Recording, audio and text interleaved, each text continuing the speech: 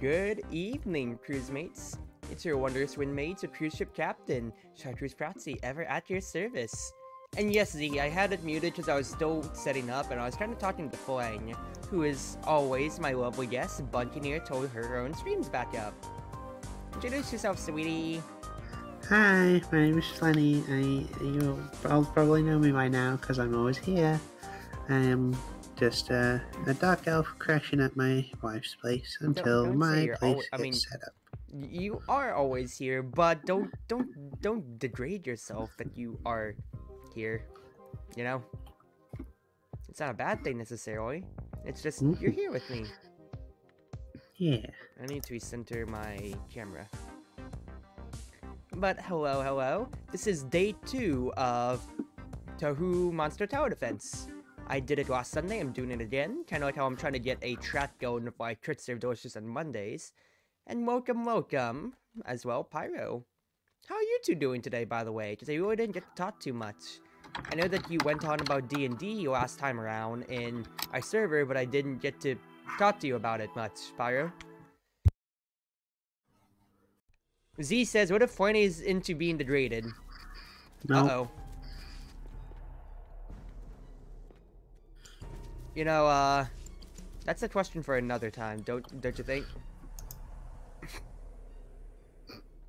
You know, his silence is pretty telling. No. Sweetie, you know your silence is, honestly pretty telling. No. Okay. Speaking of, like, this Flangland guy who played Valorant, like, once. And, like, eventually, I want Twitch to, like, kill him. So I have his name. You want Twitch to kill him? Holy crap! Hold I want the his phone name, right and while he's got his name, I can't have it. I know, but at the same time, that was just kind of like a huge logical leap. Like, whoa there, partner, whoa there. I was about to say, I'm pretty sure that you didn't play Valorant last time. The last time I could remember was The Witness, and yeah, there you go. Is that the Witness or Power Wash? Like, I don't know, it was it said Witness for you. Fair enough. But yeah, that was me. I can't wait to come back. Welcome back, everybody. For those of you who don't remember the game that I'm playing, it is Touhou Monster Tower Defense, a active tower defense to where it's set in the world of the Touhou universe, to where exactly so you are. Well, it is just a straight up tower defense. The main thing with it is that you are an active force in the battlefield and can also reposition towers however you please as well, which is a very fun aspect of the game, in which, where you really get to showcase different subsets and how you want your strategy to work exactly so. I'm currently not halfway, I'm like a third of the way through the campaign right now, but it's just big showing times, to where I'm just kind of getting through this very interesting map to where you are working with a tri-lane, 3-lane setup and trying to work through the waves of enemies that come not only just from the 3 lanes, but from the gravestones in the middle of it, because this takes place in the Star Wars Double Mansion.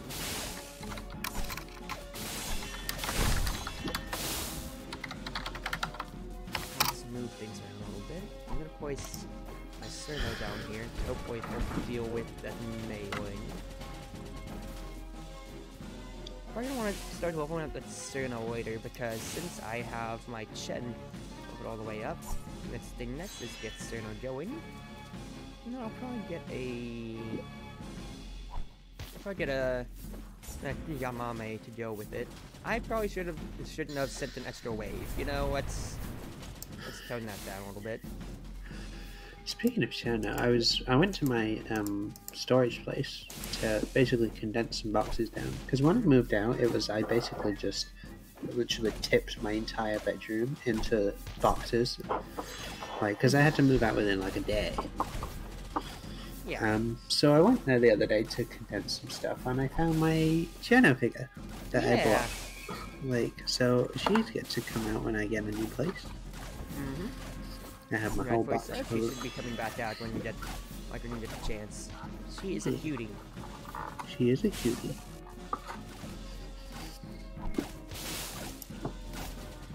Alright, the main gimmick with this map that I really need to worry about is these pumpkin bombs, which will accelerate and self-destruct right onto the very final point of the map, which is something that I kind of really don't need, considering that with this tri-line setup, it is kind of a really bad thing to happen if they do just auto-detonate on me.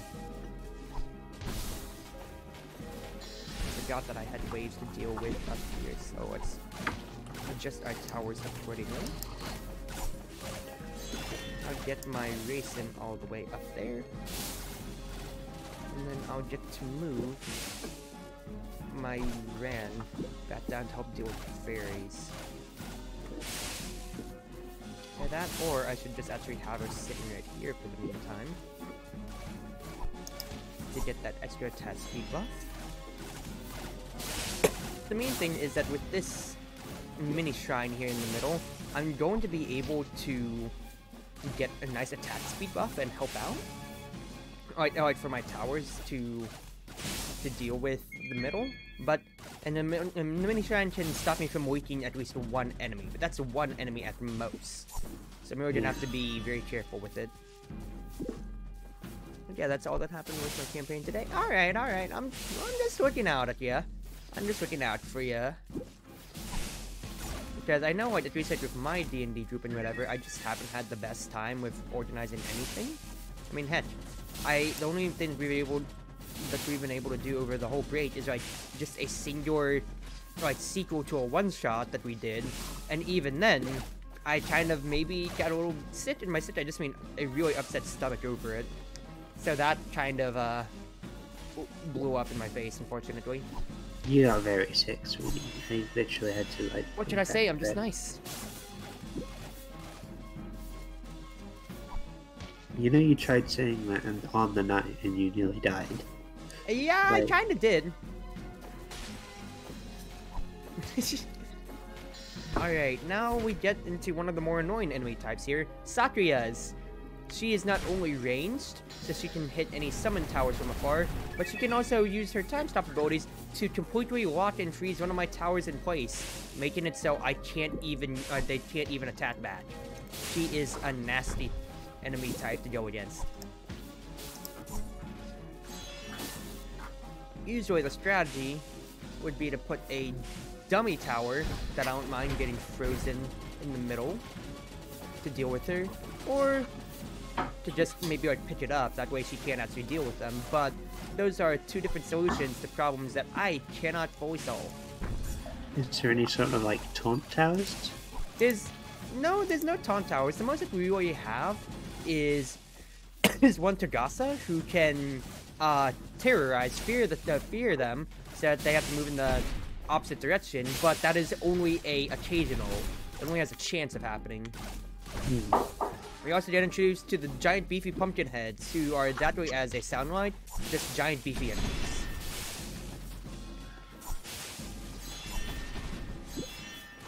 Let me level up my Kamame a little bit more. My Ran down here is dealing with things just fine, but it's not going to be bad to have Racing move up and help out a little bit more.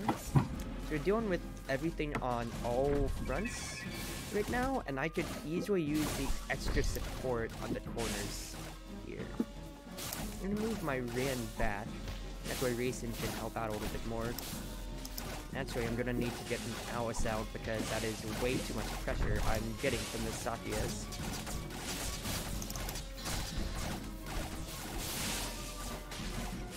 I think it was fine for me to have my Cerno back there for now, as long as I can level up my Racings to help deal with things. That because squeezing my towers is not the best, but I can deal with it. Especially since my Racings can keep leveling up and dealing with it. And I can also buy more Alices if I need to body block. Now I'll move my Ran back, that way she can get attack speed buff. Today there's a huge plot sum we found on the black story of one of our players. Well, depending on how bad stories exactly go for you, that can easily be a huge, like Lord's position, or like both in the good and bad directions now.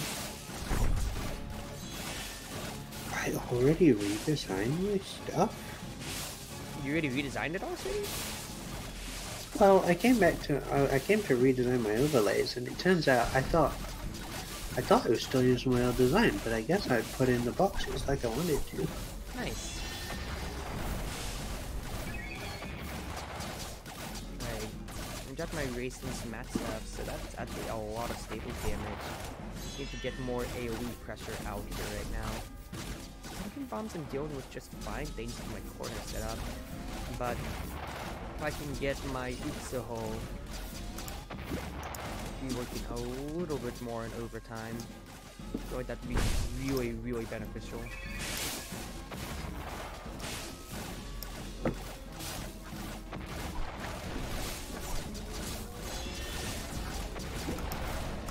Also, if I could just make sure that she doesn't get time stopped, that would also be a very valid thing. Now, I should be spending a lot more AP actually helping out my towers, considering that there is a lot of green mana on the field, which allows me to do my exact job of helping them out. So I'm going to be free firing a lot more, and also summoning a few more Alices to help body block the corner ends. Afterwards, maybe a Kenshi actually on the corner too. Hold this out. And I should stabilize just as long as I'm able to priority select the targets that need the most dealing with, like the Saki is, to get really close to disabling my Racing. But that is the biggest fear that I have right now. If my Racings get disabled, that's a problem because they are my biggest damage dealers out of all my characters right now. It shouldn't be too bad because I can see that thanks to Cerno and Ran holding down the entire left lane, I can just focus on the top and bottom, and that just only leaves the big pumpkins left, which I can deal with effortlessly. One of our players is Sun Pirate King, and oh my goodness, that's a lore dump. It's wow. That's a lot. That's a lot, Pyro. But here, for the meantime, we get one of my favorite characters in the game, Marissa. She is a very unique character who will be replacing my Tenshi for now, and the fact that she is a straight beam tower. And what do I mean by beam tower, we'll get to see here in just a second. Now I'm gonna guess that they fire a beam. She fires a beam straight forwards, but the unique thing is that the result of two fun interactions in this game. One of them being her level 5, which makes the beam globally ranged, so it can hit on the entire other side of the map. And then the other thing being that I have the upgrade, which makes it so that whenever I pick up towers, they are still able to function. So, as I'll demonstrate here, if I get my Marissa to level 5, I can literally use her as a walking beam cannon wherever she goes. Now we are going to get introduced to new mechanics on this map here. The main thing that you should be able to see is these purple springs, which are transfer springs. They make it so that whatever damage your tower deals, it is swapped. So if you deal Danmaku or physical damage, it deals match roll damage instead, and vice versa while you are still on there. You also have what these are stones. We've already seen them before, but the main thing with it is that these buff enemies. As long as they exist, they will buff the physical armor of enemies to level 3, which is really bad, unless we use these transfer springs. The main thing about it is that I can't get rid of this one here, for instance, as it doesn't have any sigil, but for these ones here, I can blow up with bombs if I find them along the way. This is a 3 enemy entrance map, but 2 main lanes to defend, with enemies also able to spawn from this little graveyard here, which is the other bigger problem.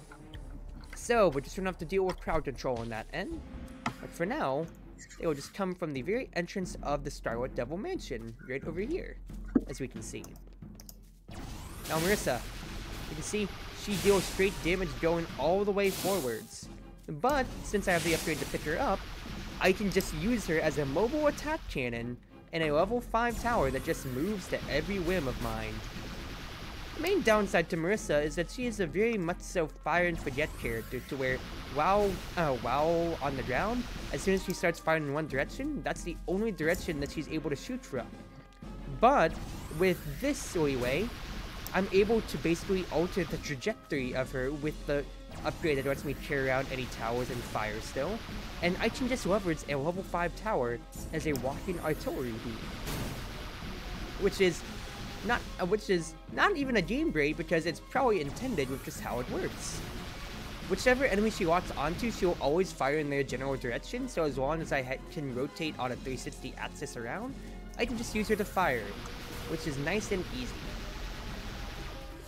Note that this isn't a perfectly foolproof strategy, as enemies that are resistant to magic are still going to be a natural counter to her, just because of the way that she does work, being a magic user itself. And she has only one tower, not to mention that, of course, as long as I carry her, I am unable to do any of my own attacks myself.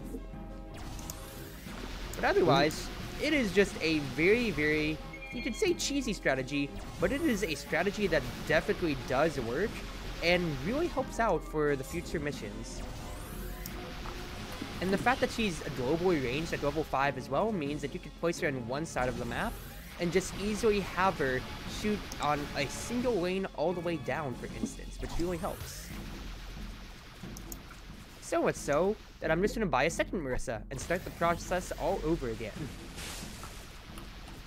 Now that enemy did drop a bomb there, so I'm going to use it to start getting rid of some of these defense shrines for the enemies. The main thing you can see is her beam range is only limited as she is low level, but the high level that I get her, she will get more range up until it gets global to the entire map.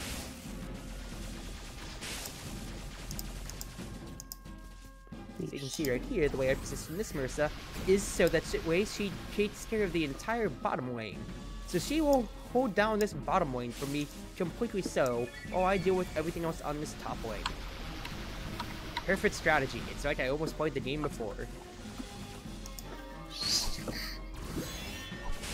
The main disadvantage to Marissa is that she is a ground-only tower. She can only attack grounded units, meaning that for any flying units or anything like that or so, I'm gonna have to rely on my other towers to really help me out here. So this is why I'm gonna need this racing, or I'm just gonna need to use my own abilities.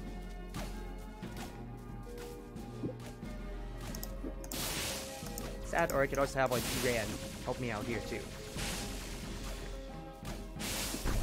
But for dealing with much of the ground fodder, Marissa is one of the best units in the game, in my opinion. Just for that sole fact of being able to just completely clean up the ground and help out in that regard. Because even if her beam is shooting along a flying enemy's path, she, once again, is not able to damage them in any way, shape, or form, which is a real darn shame, but it is a shame that it does make sense.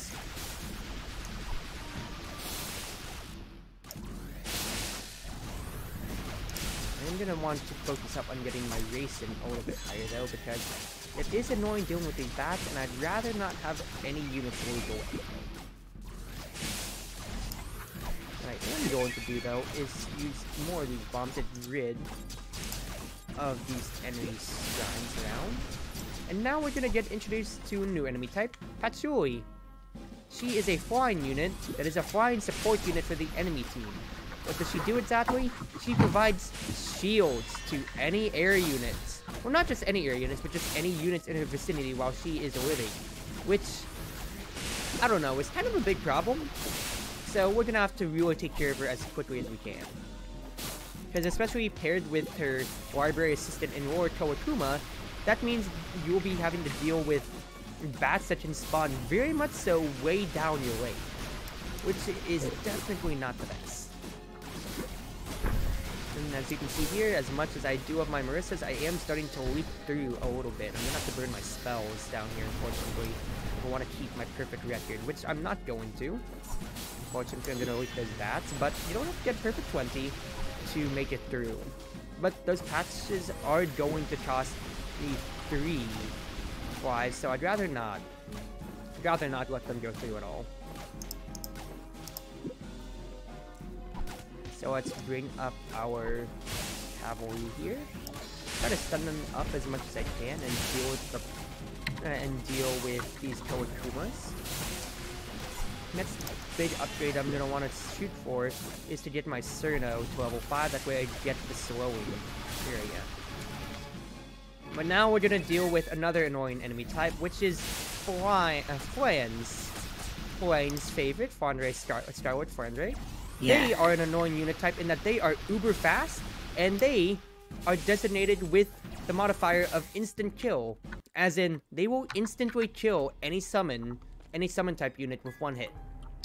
They are scary. You see I'm restarting the level because I'm not going to get a 3-star just because of that. I shouldn't have bought 2 Marissas. I should have actually diversified my damage portfolio. But Marissas, but they are super scary for many reasons. That being, you know, if you're playing with like a summon build, like having a few Owlses helping to block the way to your lanes, yeah, she'll just kind of say no thank you and shred them all, and make sure that you don't get to play the game either. Which is not the best. So you can see there, even though I am singing the praises of my Marissas, there's only so much I can do, and especially if I can't micromanage them completely in full, the defense strategy easily starts to fall apart. Like, way easily falls apart. So we're gonna pivot our strategy a little bit in that case then. Marissa can still shred these lanes early game, and I'm gonna try to build up a Cerno to help deal with the air units, as I can not only hit them of course with Cerno, but slow them down. Afterwards, the next best course of action would be to of course build a Racing to be a consistent damage source, and then I'll work towards maybe investing into a cheap Owlus or 2. That way we can at least have some respite from dealing with the Flans and be able to stall her even for a second. Because she still does stop in her tracks to attack, which means that that's 1 more extra second for a Marissa to be potentially free firing at her, for instance. And see here with us destroying these damage shrines. Well, these armor shrines, I should rather be saying. Trying to work myself up. That way, if I do get any enemies leaking, it's not going to be too much of a problem. Oh my god. This is going to be what I've got to work with for now. What's up, sweetie? I just learned that respite and respite are the same word, but said differently in Britain and America. Yeah. I was about to jump on your ass, and then I looked it up and I was like, wait, you guys just say it differently? What? Yeah, we kind of do. Like, we just do. Why would you jump on my ass on stream? Sweetie, we're professional here. We are a professional, not stuff. Say so enough stream. I say that, but you're on here, so I don't know about that last part, honestly. Hello. Popo. Papa. Popo. Oranges? Alright, we buy an Owlus to buy some time on the side. Otherwise, the next thing is, honestly, a Yamame wouldn't be the worst to have on the corner here. Because then I can at least have some poison damage sitting on the flans. Which, honestly, is something that's pretty useful and nice. Alright, Kowakumas are coming up now, so start positioning forwards. Main thing is, once again, I have Cerno on the corner here. She is made to slow down any of these wannabe attackers as we come up and help deal with the oncoming mountain pressure. As well as I'm gonna get a Ran here, that way we can get Chen to support on this side as well. And I'm gonna start burning my bigger spells like the Fantasy Seal, that way I don't have to deal with Satya, for instance. And this is really great to get on this map, of course, since with that 1 open lane just right down the SPM, we can easily just deal with it and have a little bit more leeway room to spare. Okay, I'm gonna level up my Yamame all the way up if I can. Because with her being able to fire down almost just straight down the entire lanes, it really goes forwards in helping me establish a good presence on the rest of the map. As you can see, she basically has almost a straightaway going down 1 lane, 2 lanes, and almost a 3rd, even if I want to position 1 all the way down too. Alright. start leveling up. Now you can see here with this great positioning, I can easily get rid of any of the Patchouli before they can buff the Kawakumas. But what I'm looking for now is that Flan to spawn. Shen can only do so much in Stoner for a second, so this is why I already bought that Alice earlier. That way the Shanghai dolls can absorb a lot more of the pressure that comes our way. Flan comes along, and you don't want to stun her with the Onmyo Dama. And you can see right there, with that extra little killing power, I'm able to kill the Flan before she even breaks through my defenses, and I have a lot stabler of a setup this time around. Fly another Alice to the side just to be sure, otherwise we'll get our Ran max level. And we'll go ahead and place her right here on this corner. I don't necessarily need her to be on the spring, but the main thing is that what we are looking at is just a little bit of slightly magically armored enemies at times, so I want to keep this damage portfolio still mostly magic based. Main enemies this way here, as you can see, flying enemies on top with pumpkin enemies on the bottom. But as long as I manage where my Marissa is firing, I should be able to deal with it just fine. I said Marissa does seem enticing, but the main thing is that with the Witch Yokai talent from the Mage tree, I'm able to get this extra little bit of consistent damage off because I got my 5th level Marissa free, is the main thing to remember still. So I didn't have to spend about 350 points for her. And so that's a huge part in why I'm able to make this strategy especially so work. The fact that I'm able to just power spike super early and not have to deal with the otherwise bigger consequences of gimping myself with a 1 tower setup. You can see here, zombies are starting to spawn from this grave site, which is why I needed to unlock the transfer spring over here. And also why I put the Alice over here nice and early. I'll put her on her string as well, that way she can help to deal with untoward enemies. But you can see, you're gonna get enemies spawning in from all the grave sites now, which is gonna be a bigger problem than expected. Honestly, so like, we're gonna have to deal with them. Gonna start, I wouldn't say exactly leaking, as we aren't necessarily leaking any of them through yet, but they are gonna start making their ways through, and they're gonna be a little bit of a problem, but you can easily see where they're gonna spawn thanks to these little paths in the gravestones. So as long as I get myself an Alice to buy some time, then my towers can easily start dealing with them on a bigger scale.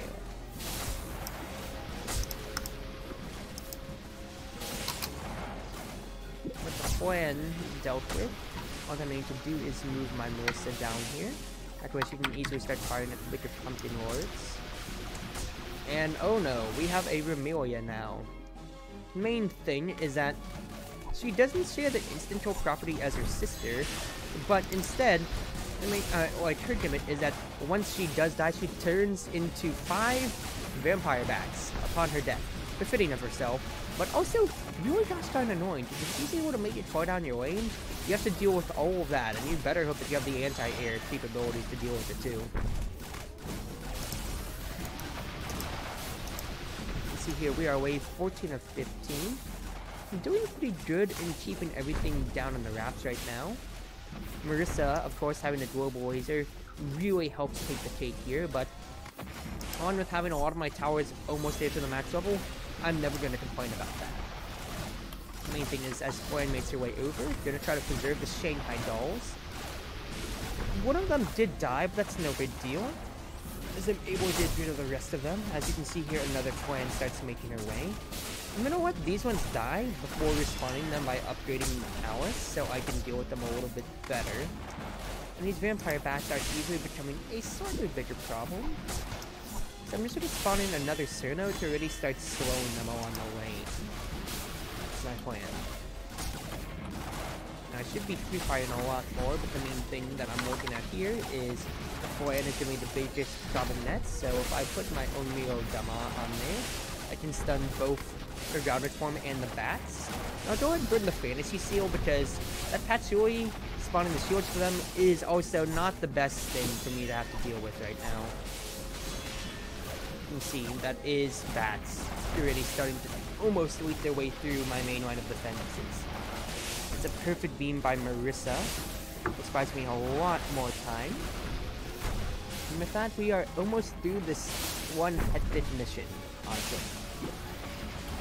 Find myself another Marissa just for the hits, but you see that with just actually a little bit more balance to the team comp, I have no problems managing this wave out. I just got greedy last time and just wanted to spawn 2 Marissas for the heck of it. But Marissa, oh Marissa, how broken of a unit you are.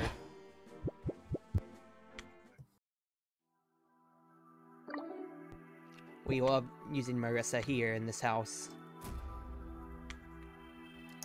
Now, next upgrade that I will be going for is I'll be going for Muddle Nemesis, which is increased spell damage towers damage to enemies who have no magic resist, which is just a straight buff in almost all aspects.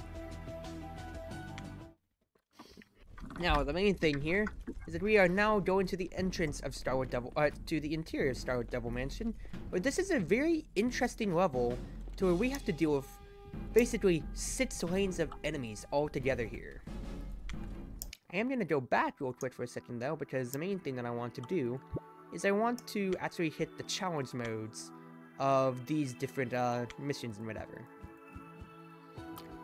Because usually, if we look at it, I have 4 other playable characters, one of them being DLC I can get. I want to show them off later too. For now, we are going to go back and hit these challenge modes. First and foremost, the Human Village, where I only get Raisin, Kagasa, Tenshis. I remember having trouble with this one last time around, but with a little bit more meticulous planning, I should be able to manage this better. The main thing I'm really going to have to look at though is, first and foremost, because she's the only mage here, I can spend away a good amount for Rand to be level 5, but otherwise I need to get my Raisin all the way up as much as I can, and I'm going to buy 2 of them. One up top and one below. Because, I'm sorry, what's up, Sweetie? I'm just looking at the interior of the mansion. Just thinking back to being lost in puppet dance. I got lost in there. I mean, that quite literally is Touhou lore. Getting lost in the Starwood Devil Mansion. Alright, now the main thing that I'm going to be looking at here is I'm going to be trying to use that advantage that Ran has of being able to basically chain her attacks to enemies. I'm going to try to leverage that as much as I can to damaging them. But the main damage dealer that we're going to really have here is our Tenshi, who we're really going to have to leverage as much as possible. Because I only have the one Ran, which is going to be the biggest source of damage that I have with being able to beat the natural AoE tower. And I also only told her to AoE. Alright, that sucks. I only have the one life, so I'm going to have to make it work in a very cramped work environment here. But the main ploy is that you are trying to make your Tenshi as powerful as possible to deal with all the incoming enemy waves. However, since I do have the Yokai Mage, and since I can basically get the level upgrade completely for free, we are more concerned with leveling up the Ran to help deal with the onslaught. We want to plop her down maybe at like this choke point here on the left side if we can, if possible, but otherwise until then, we are relying on our Tenshis mainly for damage.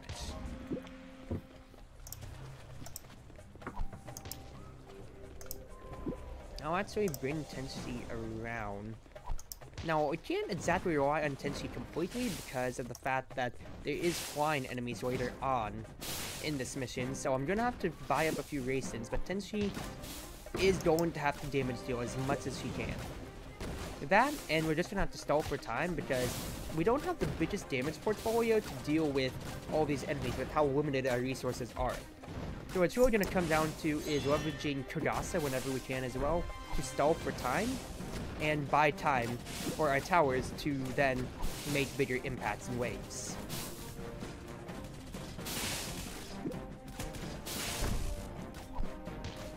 So you can see here, that's going to be a good influx of points, and I'm going to try to spend them over on making sure that we do not leak. Because Tenshi naturally is a huge range AoE tower, and I want to leverage that as much as I can by having her move around. and being able to deal with the bigger enemy groups, or the Rumias over here. As soon as I can, I'm gonna move her back up to the corner here.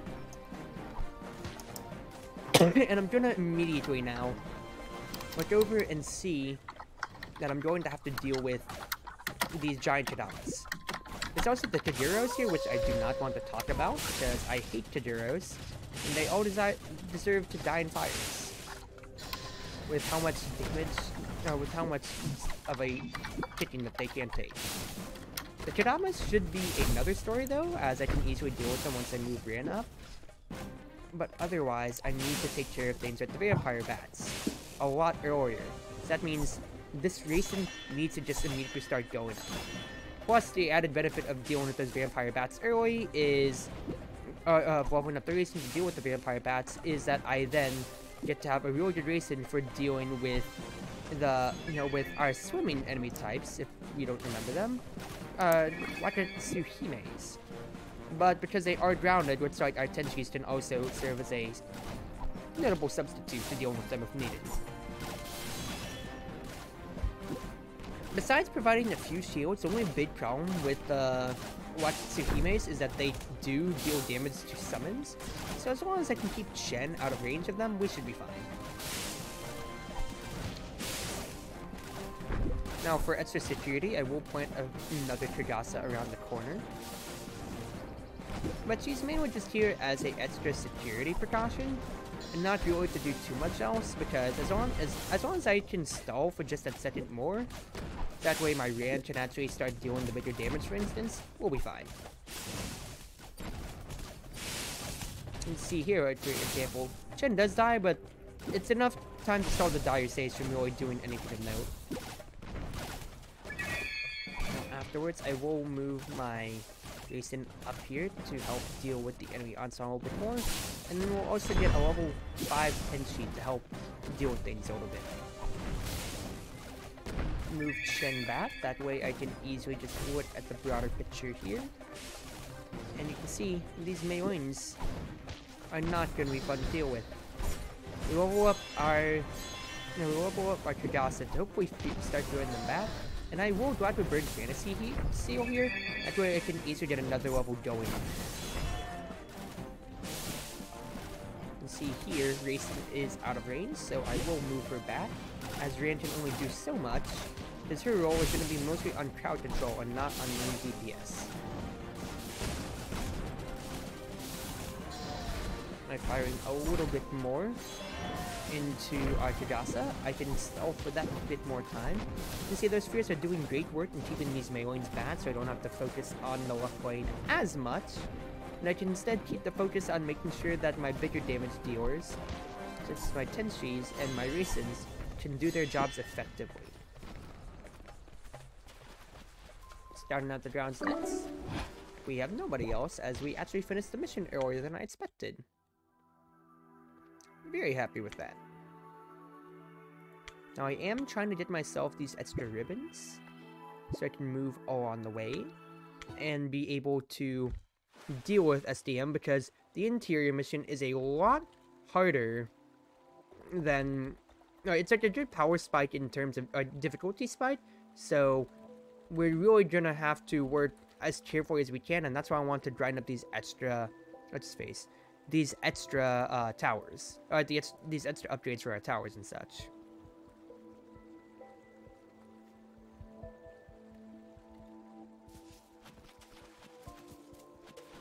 That's really the main problem, and what I'm restricted to here is Cerno, Ran, and Alice. Cerno's probably going to be the bigger one to level up here, as getting that Soiling Field is going to be really, really good. And Ran, well, these are all giant enemies just about, so I don't need Ran as much. It's probably just going to be mostly Cerno is what I'm looking at here for the mission.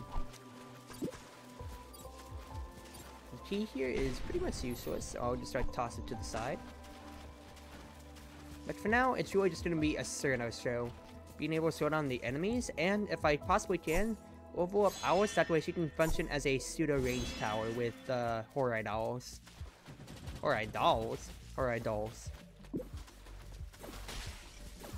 Still here, sweetie. Question mark. I was Fine. muted. You know, you kind of do this a lot more than you mean to. Yeah, I don't even say anything. Like, I'm silent anyway, but like when I try and answer, I'm muted. Mostly because I'm just letting you talk back over. Like,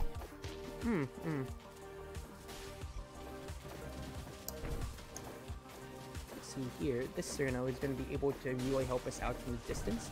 The main problem that I'm going to be dealing with here is the onset of all these bigger enemies from the sides. If I can, I'd like to get this Cerno also to max level, that way we can easily deal with that a little bit better. But it may turn to be where that the story is we just need to reprioritize where we stand on what we do damage wise. Fancy Seal is coming up, so I am going to use it on this cluster of enemies nearby here. And with that, I will also buy myself another Alice and a Red to help deal with the oncoming onslaught. Don't be sat here, I'm not going to fear for leaking as I have enough individual damage to deal with it. But the bats are a whole nother story which I need to reroute my Cerno for. Because I have no way of dealing with them myself.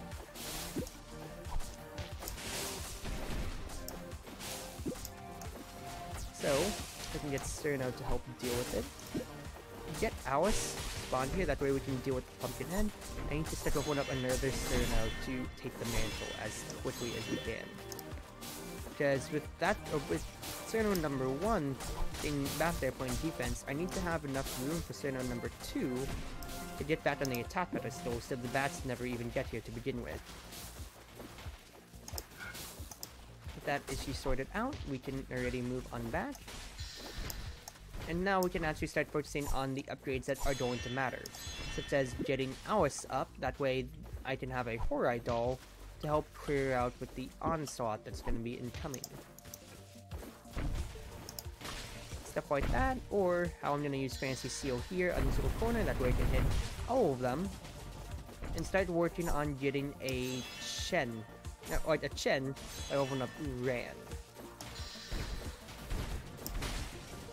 Enemies are quite big, but it's not going to be the biggest problem that we're dealing with here.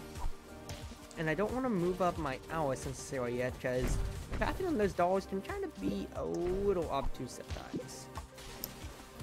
Now you can see here, I'm going to have these girls finally firing out.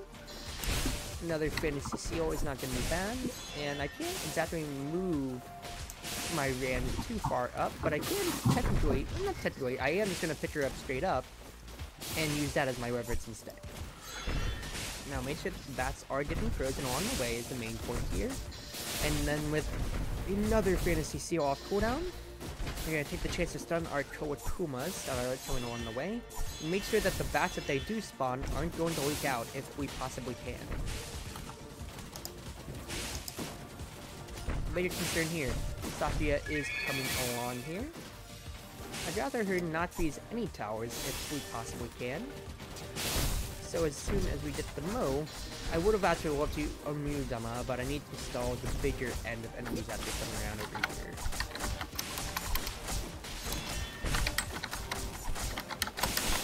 I'm gonna start leveling up this Cerno on the side here.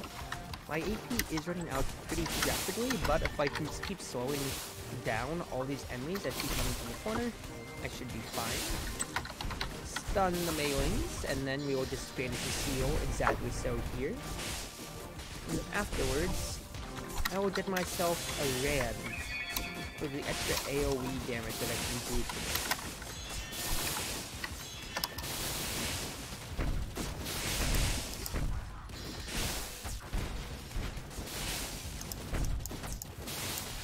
Not bad stuff at all, don't you think? It is a bunch of big enemies, but with a good enough setup to slow them down, as their big size does account for their slower speed, I can easily deal with this wave of enemies. Not too bad, honestly. Not too bad, we get through it pretty fine.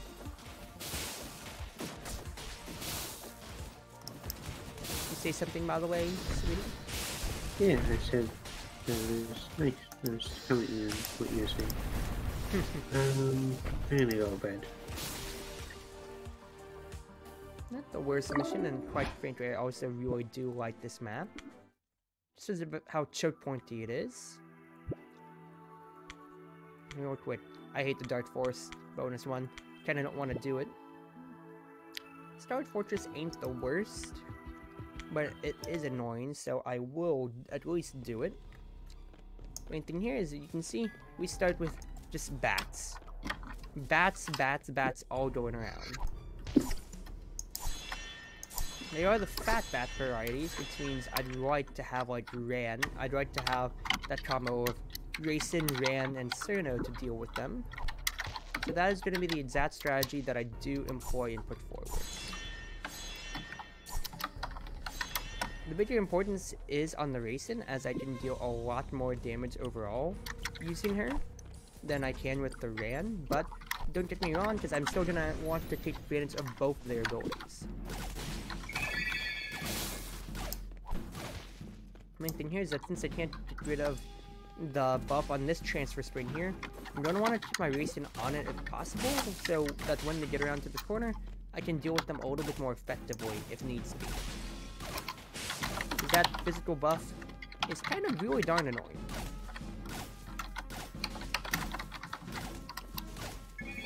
See here, I'll get enough blue points to get Racing to level 5, which will be a good power spike for her. Now I can just one-shot all the small bats in succession. And you can see here, now it's just going to be a smaller enemy horde that we deal with. Luckily so. This is filled with a few Teletumas though, so I'm not going to take it lightly. We're just going to take our time to level up our Ran, for instance. Now, although there is going to be Pumpkin Mass to come on and be a bit of a nuisance later on, it really ain't anything off the skin, because I can just have Ran be our damage dealer for it. Because usually, on any other day, I'd be using a Marissa. But kinda can't, because it's a challenge road, so a challenge mission, so yep, these are the circumstances we're dealing with.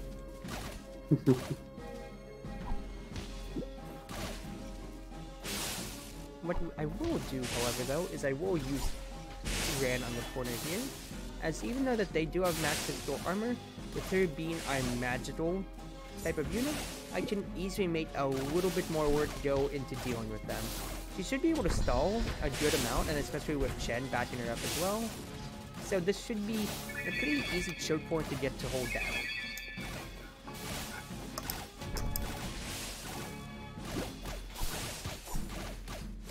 In the meantime, I will look at starting to get another Racing on the ropes. That way I don't have to deal with these bats as much.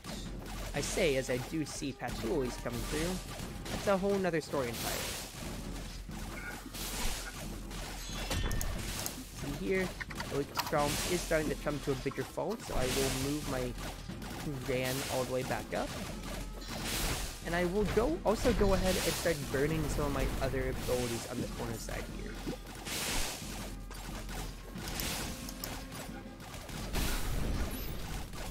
Again, I'm going to have my Ran move back down so I can deal with the horde of enemies down here.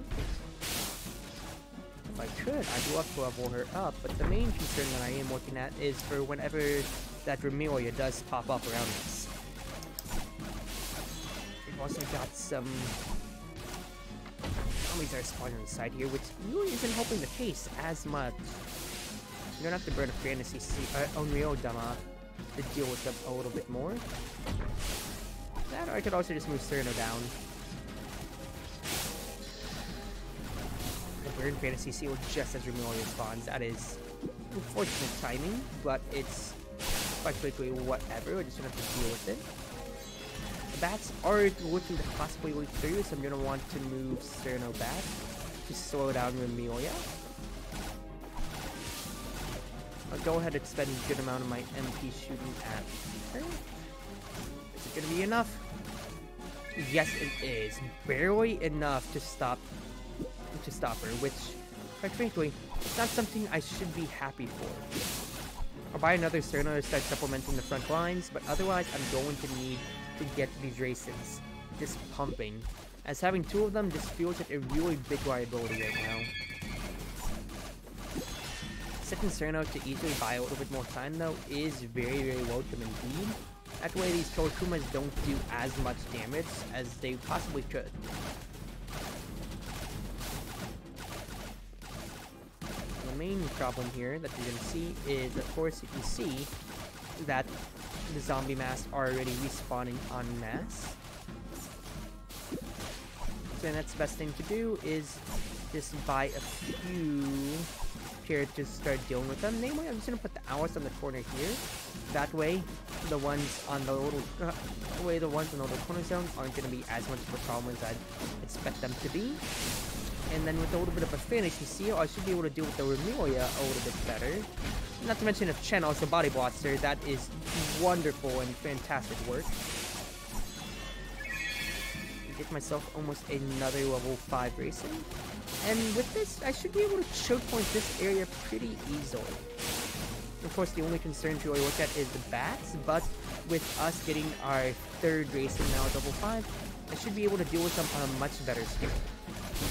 All that I really need to look at now is this one Remulia. I think I should be able to do it, even if I need to buy an Alice to help stall a little bit.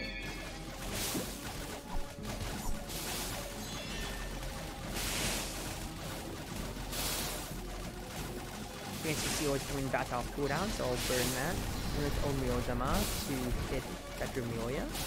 Now my cooldowns are gone for my active abilities, not to mention me being basically out of AP, but with the money that I earned from that wave and with basically clearing it out, it's just one more Remulia, and I should be good on this level. Oh, fine enemies. Why must you be so nerve-wracking? Why must you be so nerve-wracking, flying enemies? Alright. That's another star though, so I'll buy fully armed for the summon units. And I'll move on to the Starwood Devil Mansion for the meantime. Once again, this is a huge map with basically 7 lanes on it. You can see they are coming down the entrance, but it basically converges into a dual 2-lane that goes straight up the middle. The one good thing though is that we have a singular ally who is a limited time on this map, which is a single Remulia Starwood Tower herself. She comes in at level 2 and she is basically a beam cannon. She does a single heavy fire hit, but if I choose to level her up all the way, I can actually use the Janitor's Spear itself, which is a piercing high damage spear, as the name implies. As you can see right there, a whopping 600 damage straight up, with their normal auto attacks doing a total of 800 damage on their own. She is going to be a big cornerstone in defending this map, but the main thing is that she cannot do it alone. I'm gonna have to supplement a good amount of her offense with towers that can, well, support us on the sides. And some of those melees early, for instance, though. And as long as I can help deal with like the smaller targets, she will still continue to one-shot all of the enemies, as you can see right there. The main thing that I will need to keep my wits about though is defending the sides. So, by prepping up some Rans, I will look to basically have one defender on each side, as I will have to deal with a lot of enemies coming in through. For now though, until those enemies do come up, I'll have the Rans help stand guard down here and deal a little bit more supplemental damage. Because Remulia can only do so much by herself, so if we can clear out some of the chaff for her, then that will greatly help us in the future. The main thing I'm going to try to abuse here is the target selection, such as if I can have her attack, such as by trying to limit her range, if I can have her attack the bigger priority targets, such as the Meowins, then we can easily deal with the bigger priorities along the lines here. So I can do things like cleave my attacks to deal with the smaller Fairy Maid groups, then that will be a much bigger help in managing and leveraging the cooldown that our Remulia has. She basically only has that one double auto attack burst every so often, thanks to just, well, how Remulia works as a tower. So we're just gonna have to be as careful as we can in using her. And especially so, whenever that Spear of Gunnaker does come off cooldown, I need to be leveraging it as much as possible. As you can see, it's all these enemies going down in a straight line practically. If I can line them up perfectly and just get them to all be hit by Remelia, it would go a long way in kind of helping our defenses. I will unlock the speed spring, that way I can have a better defense. And yes, sweetie. I am gonna sleep now, so I'm just gonna mute up. Feel free to resize my little sleeping head. All good, all good. I'll get to that in time. Night, baby. See ya. Alright, so you see the Sophia is here causing a bit of a problem. But if I just start moving my towers around a little bit, I should be able to deal with it just a bit better. The main thing that I am wanting to do here is just really slow the enemies down as much as possible. Marissa never hurts to have on the side here. But if I can just install a little bit more time, it would be wonderful. Now the main thing is, I should be able to have things dealt with those bats.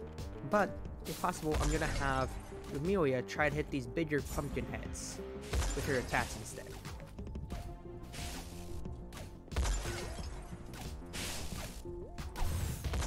I'm gonna be able to deal with them perfectly though. So that is totally fine. Instead, I'll just have to wait for her to work their way up. But if I can have her do her piercing attack down the lane, and deal with these bigger heads, and that is all that I do ask for out of her.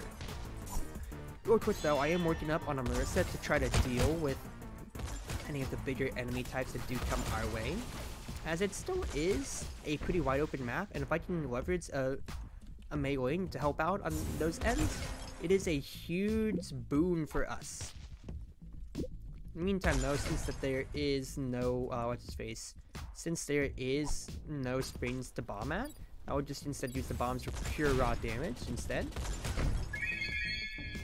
And with that, that frees up my Marissa to basically be my walking muse and guide as I use her as our global artillery beam as before.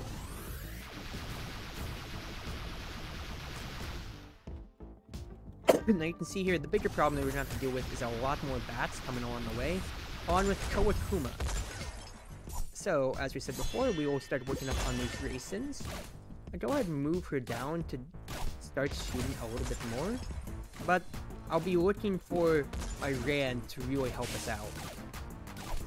Not Kawakumas, those are Patchoulis we have coming in. Now, well, we have Patchoulis right now, but Kawakuma is just down the line in just a second here.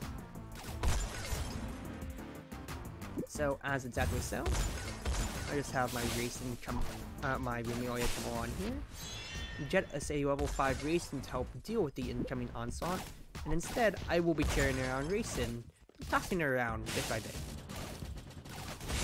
Since my own basic autos cannot reach the air, I'll instead just attack the Kawakumas, buy that extra little bit of time, that way the towers don't have to. And even though I run out of AP, that is still going to be a good amount of damage I have done to the ground floor. Now, you can see right here, this is going to be the bigger problem that I'm going to have to deal with here. We have ourselves those fairy maids that are going to spawn in on the sides. I'm going to move a Rand down here. That way I can have my Racins and my Remelia deal with things on the bottom. But otherwise, what I want to possibly do is if I can line up my Marissa, that way I can strike all the fairy maids in just a straight line like this. Doing so will allow my Rand to be freed up here on the ground just that little bit more, and I don't have to worry too much about the ground floor because I know it'll be covered otherwise. Instead, I will have to spend a little bit of time just shooting down along the ropes. You can see, if possible, Racing will take the bait for the Sakia, meaning that Remelia will get all the free fire time to be able to just hit on the ground floor. I'll probably reorient things a little bit more though, and just put maybe like a Cerno instead. This way we can deal with things on a much more stable spectrum. But that's going to be what we really are working with when it comes to our enemy types here. Next biggest upgrade is I will get this Cerno leveled up, that way I can already have her casting her slow zone. Because it's gonna be really that, and as you can see right there, we just need to watch where those friends are spawning. If we can stop them from really doing too much when they spawn in, then that is all that I am asking for out of my towers. No, quickly though, with those Satyas spawning, I need to just focus my fire and attention on them, as if they disable even more than 2 of my towers, that means that that friend that you can see going up on the lane is going to cause a lot more problems than I need. Otherwise, once those Satyas are dealt with, I need to move my towers up, is what I was going to say, because you can see those... Oh, the Remelias are also looking through, because apparently that's what they're doing. That sucks. I'm going to have to restart, otherwise I don't get my 3 stars. Darn it. Darn it, darn it, darn it. Alright. That's going to be try number 2 in that case then. But you see like where the general strategy of this mission is just going to lay out. It's just all going to be dependent on Remelia getting her big hits with the Spear of Grenadier.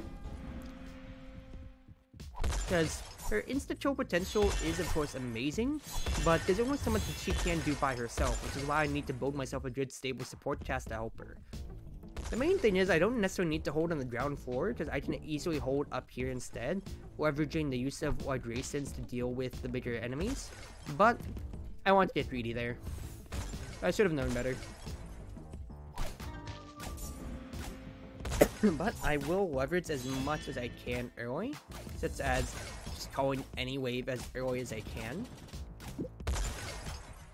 And if I can, as well, position it so that the Spear of Grenadier can hit in the straight lines, for instance, too, allowing me to just deal with any of the bigger enemy threats. Because those Meilins aren't going to kill themselves, are they?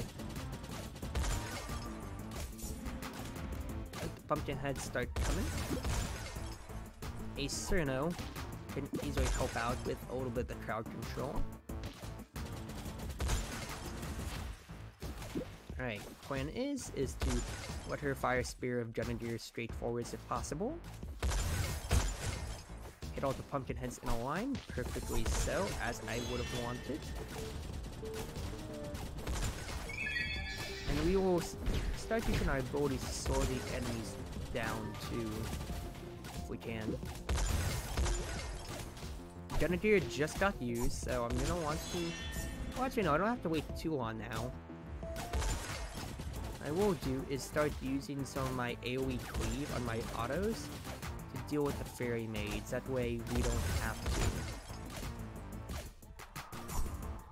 It's a level 5 Serena, which means I'll get that infinite slowing zone. I'm gonna try to use that as much as possible to buy as much time as possible, of course. Main thing here is I need to get my racing leveled up. Glad we burned Fantasy Seal, so the pumpkins just aren't a bigger problem at all. Because the next main thing is I'm going to have to look at when those Satyas start coming in. As you can see, that's really good and fortunate timing right there, but I need to deal with them a lot sooner before they get to freeze right Cerno and Co, for instance. If I can consistently get quick kills on them like that, that is going to be the biggest boon that I can really just have to offer. But now that we are going to have these bigger enemies start coming in, the main thing that I'm going to have to look at now from a worrisome angle is retreating backwards to where I can unlock those cages with keys and start looking at those windows. Because this time around I don't have a Marissa, I just have a Cerno and a Raisin kind of watching the sides. And although I can get a Marissa up, it still is kind of a dicier situation since I don't have that exact stable AoE to like help us out. I would love to have the AoE though, which is why that's going to be the next plan, but after I buy a Alice or two to hold down the front. Because I don't want any enemies leaking up and around, so I'll buy 2 Alices and then we'll start. I love you all! And so, 9 months, Twitch baby, how you doing, boy? Alright, let's start moving our towers back up. You don't want to watch the corner angle, so that's exactly what we're gonna have here. The fairy maids are gonna get thoroughly decimated. But if I can at least soften them up with cleaving attacks, that is gonna be the best thing I can ask for. The rest of being able to just also beam them down is really, really useful. But until I get the global range, I'm still kind of like aspiring ways to really get to pop off with the talents that I wanted to pop off with. Now should be a fine enough time to go ahead and call early since I'm just dealing with patches.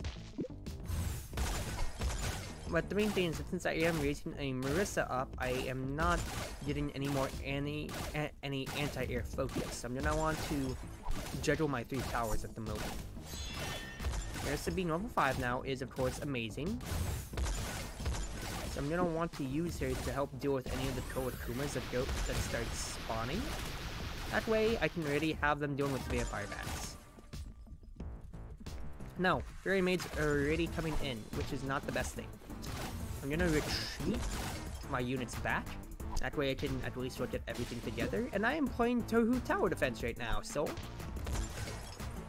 With the main thing here being that I get Remulia back up here, and I will gladly use a key to unlock the attack speed screen. Now, if I can have Marissa just shoot in a straight line, then I can kill all the fairy maids without having the Alices get involved.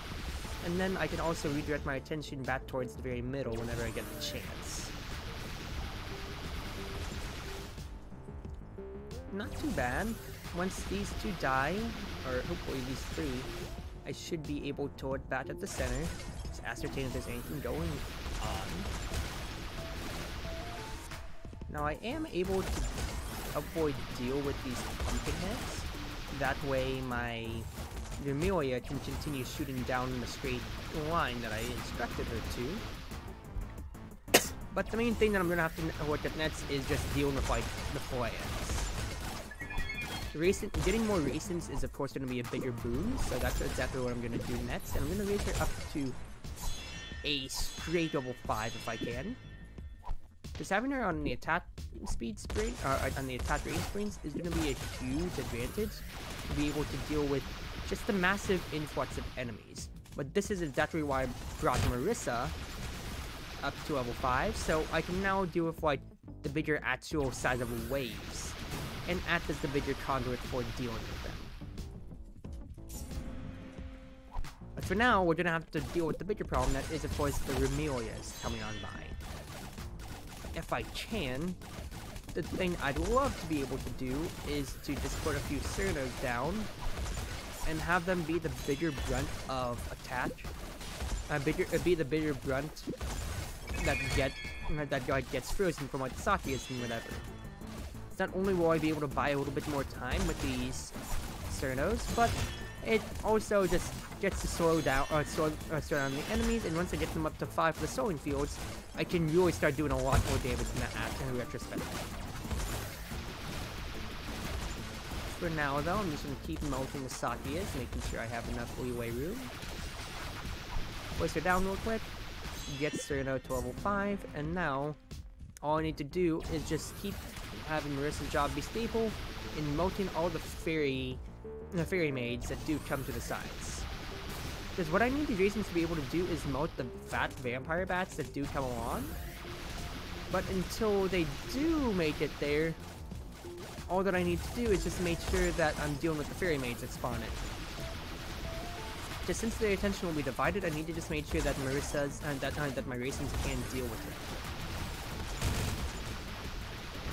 And now that the fairy maids have been dealt with, I can move back down, just fire in that straight line, and hopefully continue melting all the enemies that come our way.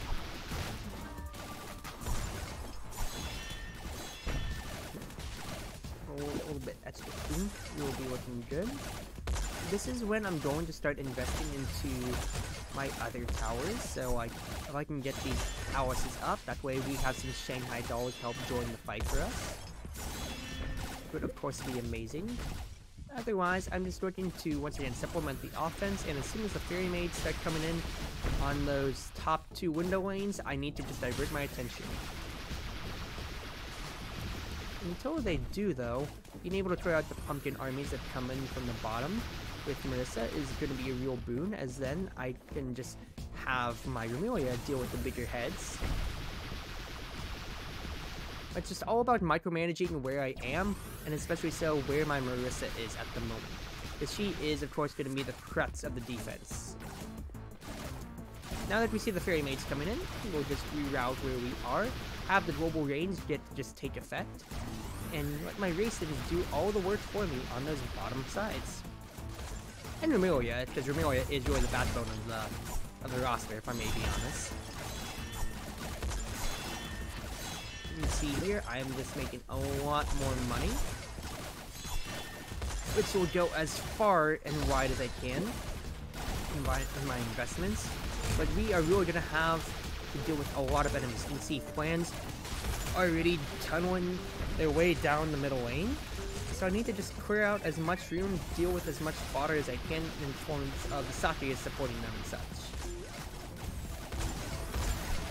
I think I will go ahead and burn Fantasy Seal and Omeo down on though. Even if they make it to the end, I'd rather than not, as they still have to get through 5 dolls. Like 5 dolls. Like 10 total, thanks to the Alice's. But it's just a lot of damage that is just forthcoming and incoming, you know? Alright. Boss time incoming in just a second here. But for now, I'm just gonna keep moving my units around. I need to start moving them down immediately, because we're gonna deal with 2 unknown spears making their way. What are they, you asked? Well, they literally are just pumpkins with a leek and beer, and they look like Zune. I need to just move all of my damage portfolio down, as there is 2 of them. They are the stage bosses, and I need to just leverage as much time as I have to deal damage to them. The main thing that you'll see is that they will throw many pumpkins along the way, but if I can just have Marissa help deal damage to the main bodies, where my other towers deal with the other smaller pumpkins, then we should be fine enough. Fine enough, I say. But as you can see, the bosses are already at like about a half and a third respectively each. So all that I need to do is just have my Horai dolls, my Horai and Shanghai dolls from my Alice's, help deal with basically the muck and the trash, as I just keep maneuvering that and making sure that my Remelia can deal with all the wheat and chaff.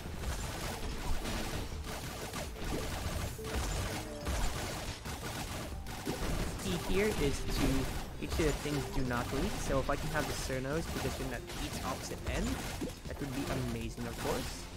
But with just 1 of these spears up, I should be fine to just brute force it. Nice and easy enough.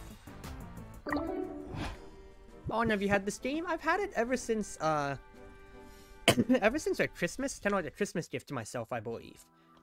Played through it once on my own, and this is my 2nd playthrough on stream. No, 2nd playthrough altogether, but it's my 2nd one completely, so I'm playing it on stream. Now, first and foremost, we get a new tower, Notori. C is a really fun tower, which I will replace my Yamame with.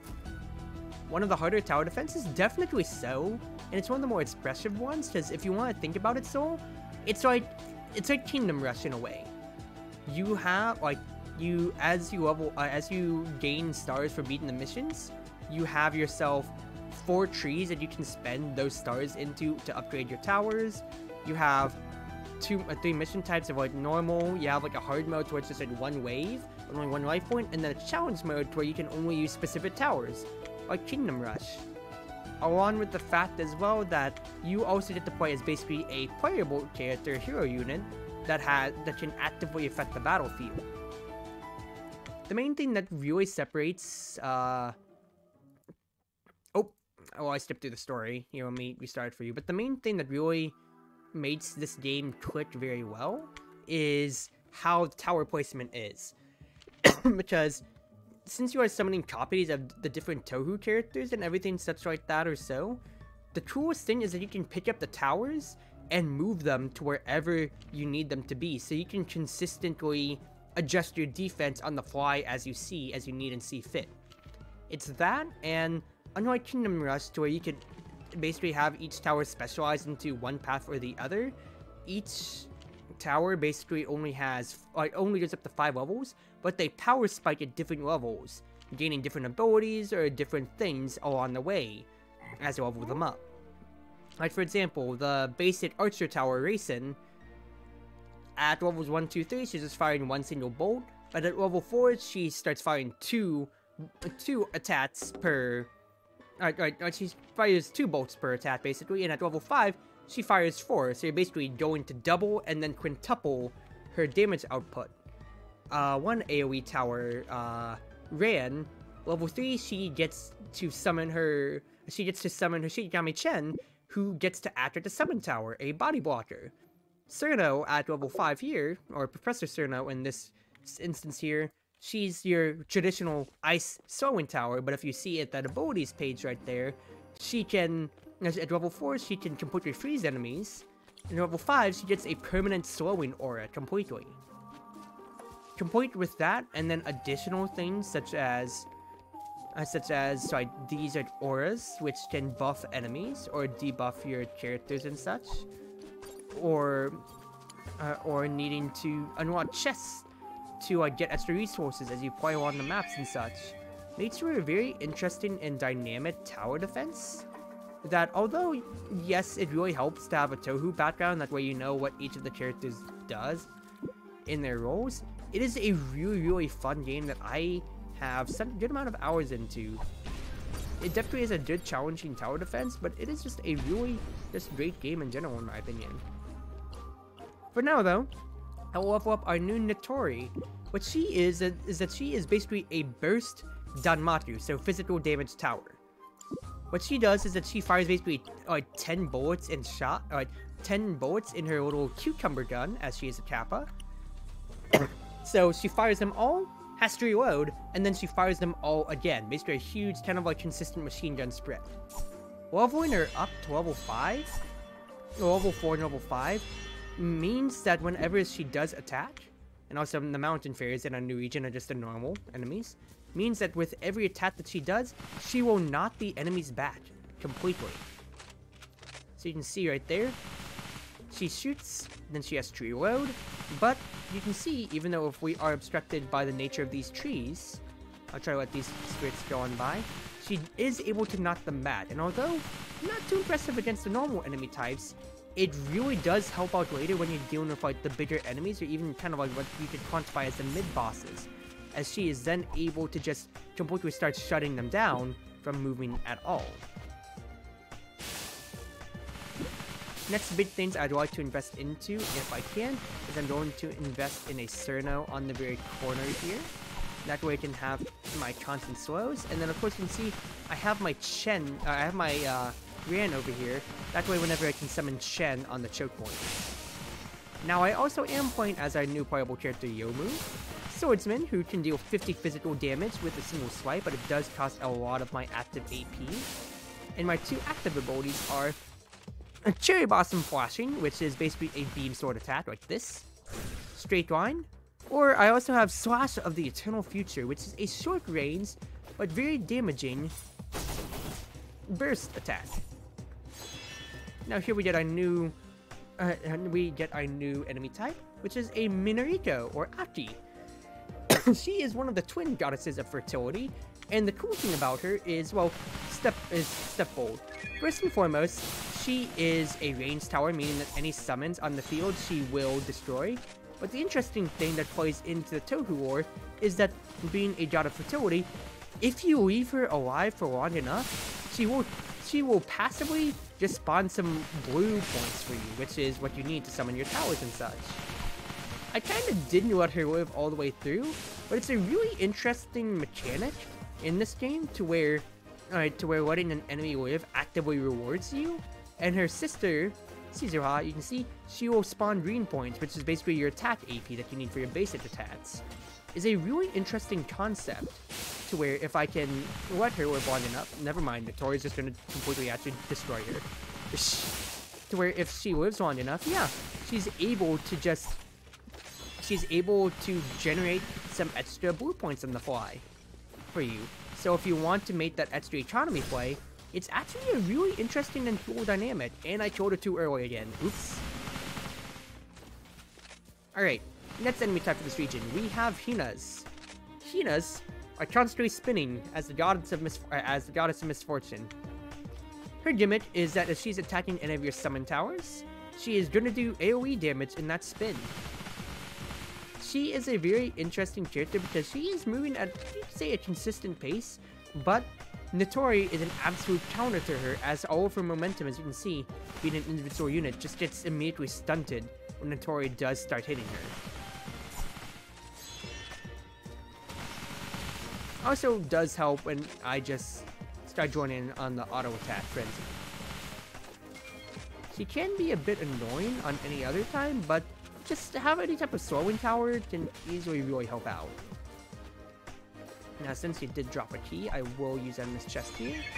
It's me a few more bombs to get to bomb away at these encampments, so I can better use my stuff here. The main thing is what? We get Chen now that Ran is level 3, so now Chen can be an active attacker within Ran's range. And I'll move my Notori up, that way she can start dealing with the top wave too if necessary. It's that, or I could also just kind of use my auto attacks as Yomu. She's definitely my favorite playable character out of the 3. I haven't bought Professor Cerno because she is a paid DLC. But the main thing with her, especially so, is that, one, she has physical damage, but she can easily deal with bigger encamped groups altogether, which is a huge boon in my opinion, because then I can just not have to worry about anything and instead just fire down my straight lines. Speaking of straight lines, we'll get ourselves a Marissa, that way I can just take care of the lane in one fell swoop. But just look at that, huge AoE, and then I can just use my attacks to cleave anybody that does come along their way. Which is just, I don't know, amazing. Now with those bombs that I did get, I'll just continue clearing down the lane in case I do leak enemies. Dark Ravens are going to start coming in, and you can see here, these are new air enemies, which are going to be a newfangled pain to deal with. We get a race in to deal with them, because I do not want to deal with them any longer. Now, with these fairy spirits spawning in at the bottom, I will pay a little bit more attention to our circumstances here. But I should be fine enough dealing with them. See, I do just have some Minoritos coming on the side, and I will try to let them survive so you can see how they work before I send them the next waves. Because if they do live long enough... No, stop throwing the Minorito! Let her live! Let the child live! I can move her away, actually. I can actually move my towers away. I don't want them to be too complacent, though. Darn it. But if you see right there, even if she did die, she did generate a blue point for us before she did die, showing that if you let those towers, if you let those enemies live long enough in Minorito, she can generate some blue points for you, which does come in handy on some later missions to where you can let her just kind of live on the lane. But that's kind of fun here, because considering how we break into basically 4 defense lanes if we get far enough, checkpointing them as early as possible is a better option by a long shot. Now, a quick level 5 racing will help us out with dealing with any of the flying enemies that come their way, and especially being on a attack spring will help out. Now here, so if you're still around, I'm showcasing one of the coolest interactions with the game of, this is my Marissa. She is a traditional beam tower in the game to where she just shoots in a straight line completely and is able to, well, damage any enemies that come within her line. However, of course, with any beam tower and any tower defense, that is their main weakness, in that they are only firing in that one consistent straight line. How do I remedy that? One upgrade that I did get earlier on, which is lets towers still fire at enemies even if I pick them up. Usually when you're repositioning these towers on your head, you actually don't get to, they actually don't get to shoot. But with that one specific upgrade, I can turn my Marissa tower here into just a walking laser beam that I can just redirect at whatever enemy she's fighting, which is a really cool interaction. But it only gets better when I level up to level 5, which turns her into a global beam, which I can abuse, for instance. Which turns the game into a lot more fun affair, in my opinion. That's like one way that the game really just like feeds in of itself with just how cool the effects work, and I think it's just really brilliant. Now, we're gonna get into a new enemy type, which is Momizi. They are 3 armor. 3 regular armor completely, and that makes them a very dangerous unit type to have to deal with, since you can't just beat them down with your regular units. So I'm gonna really just have to upgrade both of my Cernos and my Marissa, since they are my magic types, and also my Ran, but I'm kind of keeping her Bat as kind of a fallback plan. The main thing I'm gonna try to do here is slow things down by getting another Cerno to level 5. Oh, I picked up my Racing, and that's not my Marissa. And then that way I can get 2 slowing fields with my level 5 Cernos. Because otherwise, what I'm trying to do is just alternate where Marissa is to get to deal with the 2 lanes of enemies. As that, you can see the global range is, I don't know, pretty drop darn cracked. Alright, throw Marissa to the side, move Victoria up, that way she can deal with both enemies, all enemies on the lane. And we'll just go ahead and level up our towers altogether. Grand upgrade is 350, so we'll keep saving up for her. Now, the thing I should note is that, once again, I still am an active participant on the battlefield, so I should still use my active abilities if I get the chance. But Marissa is still the consistent damage dealer, since she works on a much slower cooldown than like my own individual AP, for instance. It's just that, of course, the one downside to Marissa is that she still is ground only, so I'm going to have to focus in on her with alternating with where I am. It's either that, or, well, you know, second Marissa. Now, I'm just telling you all of this here, so that way you can focus on the gameplay better, but I do hope you are taking good notes. I'm not going to repeat this for you. I expect a lot better from esports generals like you, Kaito. You know, I really wish that you'd tell me next time that you play games like Escape Simulator on your stream, because, you know, I think I'd do a lot better than you in solving some of the easier mysteries, you freaking idiot. I mean, I might as well have bought it if you were so insistent on playing it on stream anyway, for crying out loud. But, fine then, go on, play it on your own. I'm joking, I'm done with that. Hopefully you're doing well, boy. Excuse me. You can see there, that is just a very solid, stable, and successful mission. The next thing I will want to get, though, is I will get Battle Instinct, which will increase all our summon units' attack. The reason why I do that is that we get another one of my favorite units in the game, which is Yuka. How's your night going? It's going pretty well. I will replace my Kagasa with this. And what Yuka's special thing is that she will plant sunflowers along the path. She is a gardener, and her role is that she, quite literally, will just garden. Using her abilities, she will just quite literally plant a garden around herself, and the biggest thing about it is that these sunflowers will act as basically kind of like passive damage dealers over time, but will also generate blue points. So she is a living, breathing farm economy for you to use over time. These sunflowers, when leveling up Yuka, also have the added benefit of being able to summon vines that slow down enemies and such. And fully leveled, she will put a garden in the 12 tiles that spawn around her. She only summons 2 sunflowers at a time per level, but as you level her up, she'll be able to summon more and more up until she has a full garden that attacks on her behalf. Note that these sunflowers will wither and die over time, so once they do their diligent duty, they will summon their blue points and then wither up. So you can reposition her however you like, but the main thing that you want to do is find her a nice, stable square that she can plant her garden in. Now we also get introduced to a new type of spring here, which is this alchemy spring. It is yet another form of economy to where wherever, as long as you have a tower standing on it, it will constantly generate blue points passively for you. So I'm just trying to kind of fire and forget with having that Alice right there for now. But day's been going pretty well, Chaito. Just been chilling out. Spent a lot of time spring cleaning though. You can see here the main thing is that those sunflowers, while not the most powerful, will start attacking enemies in range. And the main thing is their strength in numbers. Yuka is by far not the most powerful unit you can have on your team, but she will get to generate that economy, which can go a long way towards helping you out, as you can see right there. I'm really getting some blue points from her flowers, and that will be constant throughout the entire mission.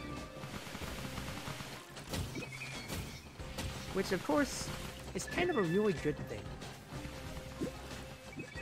I summoned a few Cerners on the field, but you see here, if we let the Sizuhas get to live, they will get to summon some green points for us all on the way. This is a really nice thing, because then that means I have some additional fallback mana. At the same time, I kinda don't want them surviving too far. The Alchemy Spring will also be summoning me a little bit more on the bottom side, as you can see there. So I'll be leveraging that. Now I'll try to get my Notori as far ahead as possible as I can. Now I think I will go ahead and use my secondary ability to cleave through the Hinas on the way. And I'll just keep working towards getting Notori to level 5. Because level 4, level 5 is when a Notori starts popping off. Because then she can actually start knocking back enemies with her basic attacks, which is the biggest thing that you need from her. Because her ability to knock back enemies really then starts paying in dividends when you're able to just really start going to town. Now, you can see I am going to get some Momizis on the way, so I'm going to have to start investing into a Marissa. So I do have my Cerno over here, but a Marissa is also, Marissa's going to provide me a little bit more stable damage, just because of just the nature of herself, as Cerno is definitely much more a support tower, since she is your certified slower.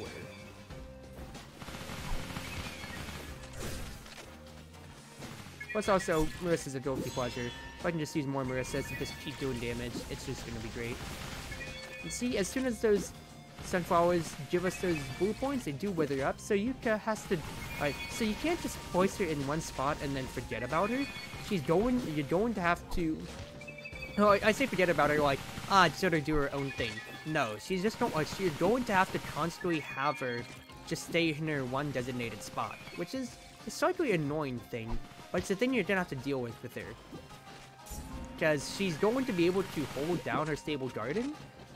But the fact is that her garden is still her garden. She has to stay in her one spot to be able to utilize it. Now then, we get some new enemy types. These Silver Wolves. These guys are annoying. They are fast. They will get in the way really quickly. I'm going to easily spend some abilities on trying to get rid of them. They are fast units that move fast, and can easily slip through your defenses super easily, and have a slight magic resist if that wasn't enough of a pain in your sides. Also, I think these Momizis are gonna leave, because I don't think I'm gonna be able to stop them. Also, that wolf might leave too. Yeah, that's 2 points damage. Whatever. You have to burn a little bit more though. Here. Strategy at least I'm gonna do is level up Alice, that way I can at least stall them a little bit more. Have Notori continue doing her damage. As soon as I get this Marissa to level 5, it'll be a bigger boon, because then I get her global range. and I can actually start impacting more than one lane at a time. Because the main thing is I need to hit these Momozis as much damage as I can, because Yuka can only do so much on her own.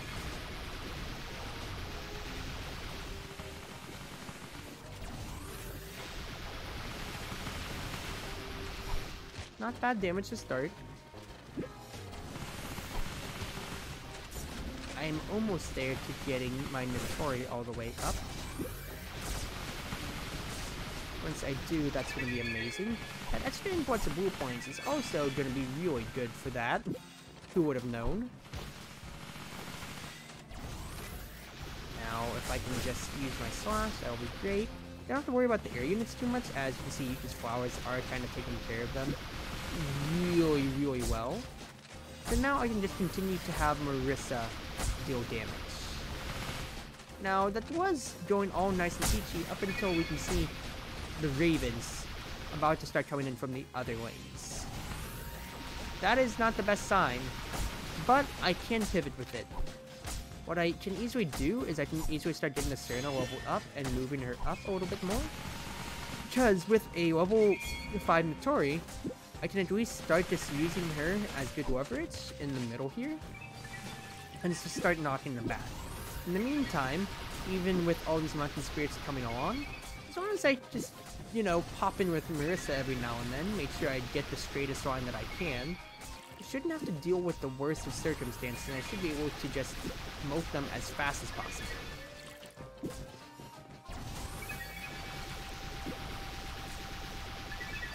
Doing pretty good. Yuka's making me a wonderful economy right now, and with that, I'll even move my Notori all the way up to. Heck, I'll move. I'm in my Cerno, but I'll move the Notori up. Now, as we go on, the next best thing to do would definitely be get ourselves a Racing just for general use with her wide range.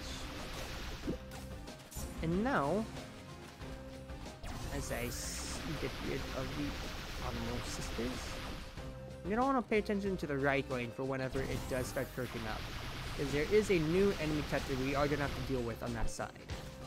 Until then, though, I will have Racing start helping out over here. Don't want to call the next wave yet, because that new enemy type is going to be a big one that I cannot miss out on yet. Here we go. Notori Mecha. It is a huge mini-boss.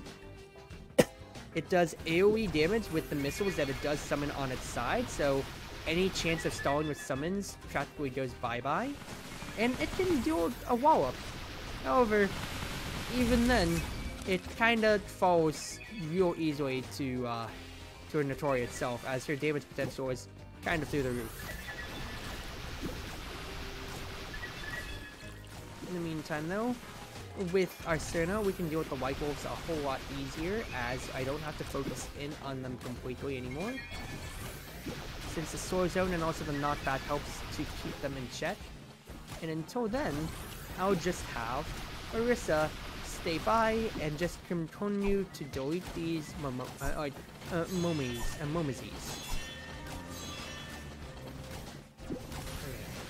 With those guys mostly taken care of, I can go ahead and start to summon the next wave early if I please, which I will do. These flying enemies don't really fear me well, they probably don't fear me, the player, too much, but I really don't fear those flying enemies much at all, myself. So I'll go ahead and burn my abilities and get rid of the Momozis. Get this Cerno to level 5, that way she can support Yuka a little bit more. Meantime, as we just check in the situation on the sides, you can see we are handling a pretty stable defense, all heralded by our backbone economy, which I'm very happy with. Now this, I will admit that the one downside I have with this game is that the later missions can easily start to drag, like just really feel like you're slogging through, and I feel like after like this little mountain art is especially when you start feeling it. But it's by no means a game breaker. It's just that like for these later missions, I can already feel myself getting just fatigued by just the sheer number of waves and enemies I have to deal with. So what I'm thinking is I'll probably call stream after this wave. As you can see here, just even with Marissa just existing, I basically don't have to do any work. Alright, as far as like Yomu attacking. Marissa kind of does all the work that's needed for me. I don't have to worry too much otherwise. You can see even the Notori mechas stand no chance against our superior strength. So much so I'll go ahead and call these waves early.